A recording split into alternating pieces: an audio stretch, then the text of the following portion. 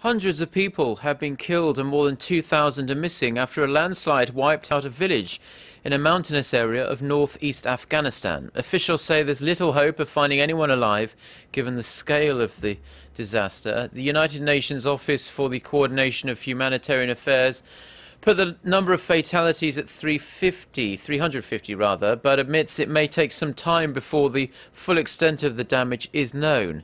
The landslide came as much of north and east Afghanistan has been hit by heavy rain in recent days. Police have been handing out bread and water to the thousands of people who spent the night without shelter.